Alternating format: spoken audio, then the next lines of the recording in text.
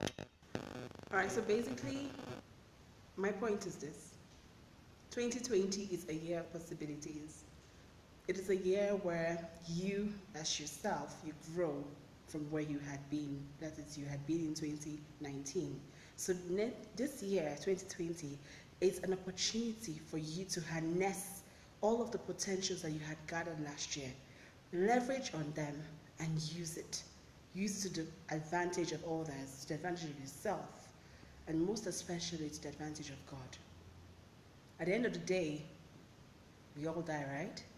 But what would be that legacy that you leave behind in this world that people would, know you for and celebrate you for? Do it. Start doing it if you've not started. And trust me, you'll get there. It's only a matter of time. And like people always say, time is the best, best, best. Bye.